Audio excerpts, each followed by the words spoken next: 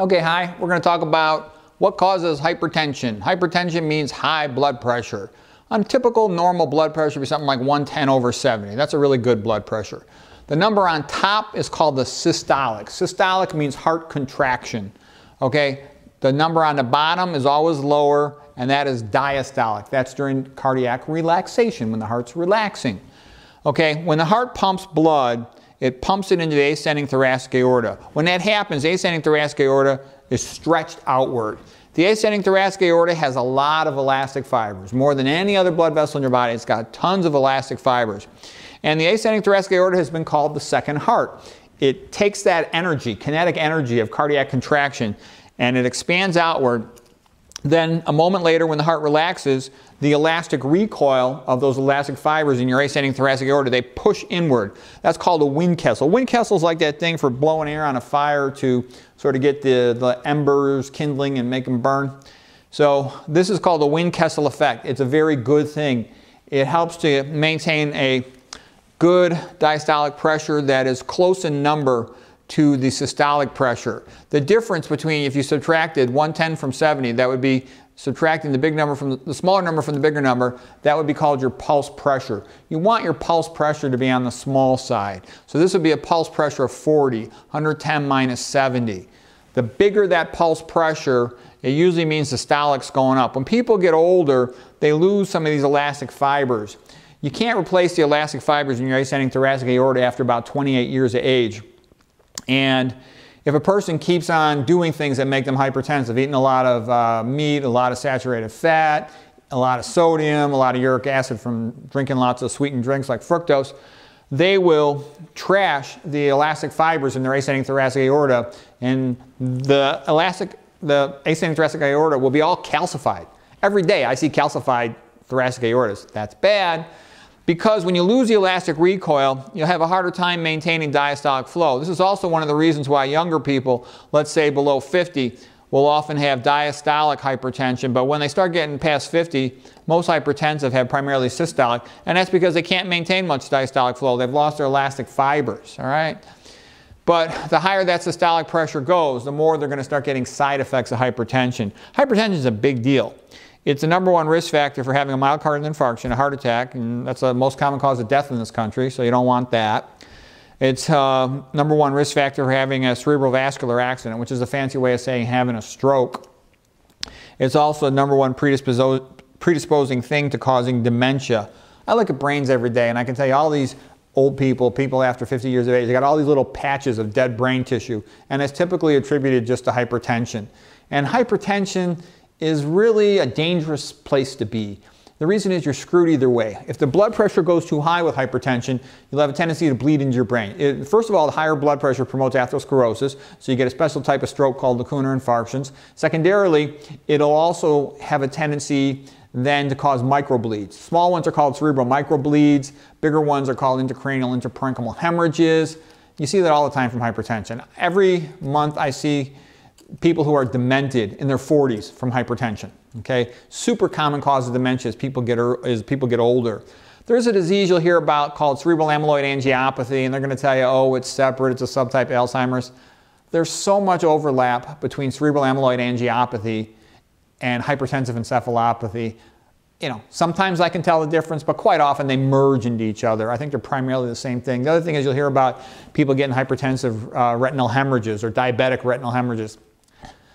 The same people who are tending to get that stuff are getting cerebral microbleeds, okay? The eyes are a window to the brain, window to the soul, window to the brain. The eye is almost part of the brain, really. The optic nerve is a cranial nerve, part of the brain, and then the retina is very similar to the brain. And the unique thing about the eye is you can see it with a microscope pretty well. So what I'm basically saying is hypertension is a big deal. Just because you don't feel symptoms of it initially, it's a big deal. What causes hypertension? There's multiple things here. Saturated fat. Saturated fat, we talked about this before in another lecture, that saturated fat causes red blood cells to stick together. That's because it increases LDL cholesterol. LDL cholesterol overcomes the zeta potential of red blood cells, which means the sialic acids on the glycocalyx of the red blood cell. Normally red blood cells repel each other. With LDL cholesterol, it'll take them and it'll stick them together. And overcoming that zeta potential means rouleau, which means in French a stack of coins. So your RBCs are about the same size as a capillary, about 5 to 7 microns. It's harder for the heart to pump through a stack of coins than it would be individual red blood cells. You have to pump them through, and they have to deform in their shape a little bit to get through those capillaries because they're about the same size. So when they're all stuck together in rouleau, blood pressure goes up. Saturated fats accumulate in the plasma membrane and the phospholipids of the red blood cells plasma membrane, and they interdigitate very tightly, sat fat in comparison, let's say, with an unsaturated fat, one that has double bonds in it. The point being is a stiff red blood cell takes more energy, higher blood pressure to pump it through the capillaries. In addition, the same patients that are eating a lot of sat fat, they tend to have diabetes eventually over time, and they'll have more high blood glucose. The high blood glucose will predispose them to having more glycation of the red blood cells, again, making them stiff. They'll also tend to have more advanced glycation end products from diabetes-related physiology, which can glycate, indirectly glycate, it's like glycation, the red blood cells, and cause increased pressure because of that reason.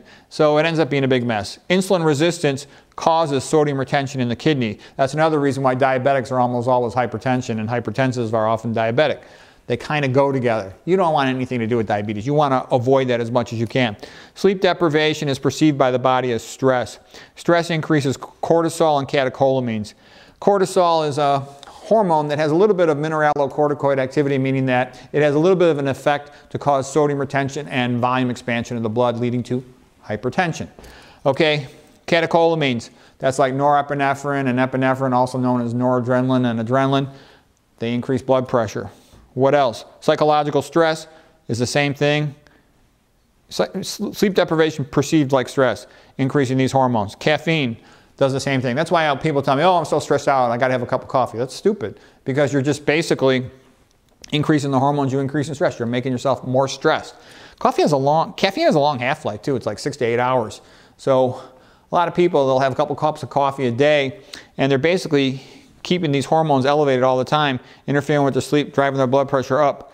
Sodium itself, we talked about this in another lecture, but the bottom line is humans are probably only designed to have about 200 to 500 milligrams a day of sodium, or 150 to 500 milligrams a day, and they're routinely eating around as much as 10,000. That really makes people sick, and they don't even realize it, but they're messed up. A lot of people are walking around thinking, oh, I got mild diabetes, I got a little mild hypertension, it's no big deal, it's under control. Yeah, right, that person metabolically is very ill and at very high risk for stroke, myocardial infarction, and cancer. So one of the advantages of being ignorant is then you don't even realize how sick you are. But man, I see tons of people that are very sick and they don't even realize it. They don't do well in the long run. All right, so that's sodium. You want to minimize your sodium intake as much as you can. In addition, what's the big deal about sodium? It's a vasoconstrictor. It inhibits endothelial nitric oxide, meaning that nitric oxide is a vasodilator produced by the lining of arterial cells. And it's your friend. You want nitric oxide to be high to keep those arteries wide open.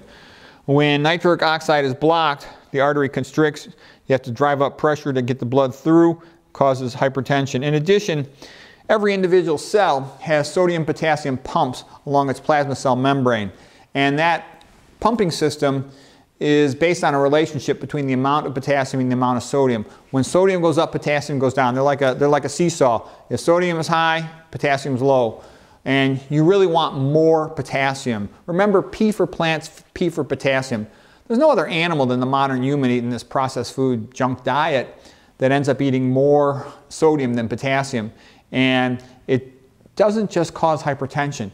It disrupts the plasma cell membrane gradients of sodium and potassium in every cell in your body. So what am I saying? I'm saying when you're hypertensive, you have a problem with every cell in your body maintaining these gradients. And then the sodium-potassium pump is connected to the sodium-calcium exchanger. And so what's happening is you can't control intracellular calcium as well as you should when you have too high of a sodium. What that does is it leads a constant leakage of calcium intracellular within your vascular smooth muscle cells, keeping them at a high contractile tone or tension. And guess what? Contracting your arteries drives up your blood pressure because you have to pump at a higher pressure to get the blood through a tight system. So it's a bad thing. We'll talk about that more in the future in some other lecture because it's kind of a complex subject, all the plasma membrane pumps. Alcohol is a problem because alcohol, 2 carbon units, ethanol, ethyl alcohol. They go right into the liver makes them into saturated fat. The saturated fat then does the same thing that it does when it comes from meat.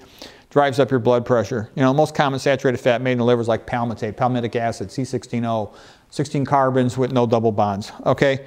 Alcohol also sometimes causes secondary insomnia. You might be a little bit drunk and go to sleep, but then you'll often wake up at night and not sleep so well, and in the long run, it's really bad. My advice, don't drink any alcohol. It's a tumor promoter. I know some people want their 1 cup of wine. I think it's a mistake, but it's not that big of a deal. A lot of people habitually drink. They have terrible outcomes. Major cause of poor aging and cognitive decline. Fructose. Fructose gets made into saturated fat in the liver. It's like a toxin, all metabolized in the liver, and then leads to increased sodium because it causes increased sodium reabsorption from the gut and from the kidney. So it predisposes you to being hypertensive with fatty liver and diabetes. Stay away from fructose, which means stay away from any soda pop or sweetened drink. Uric acid is also increased by fructose. Fructose uniquely, when it's metabolized by the liver, ATP is initially used to phosphorylate it, but that ATP then going to ADP subsequently gets degraded all the way down into AMP, and eventually uric acid is the waste product from that. And uric acid also inhibits endothelial nitric oxide, causing hypertension. So what's the solution? Avoid meat, avoid fructose, alcohol, avoid added salt, eat plants to get your potassium, and those things will decrease your risk. We'll talk about the physiologist more in a future lecture too. This will call this like part 1 of hypertension, but the bottom line is take it very seriously, try to avoid it.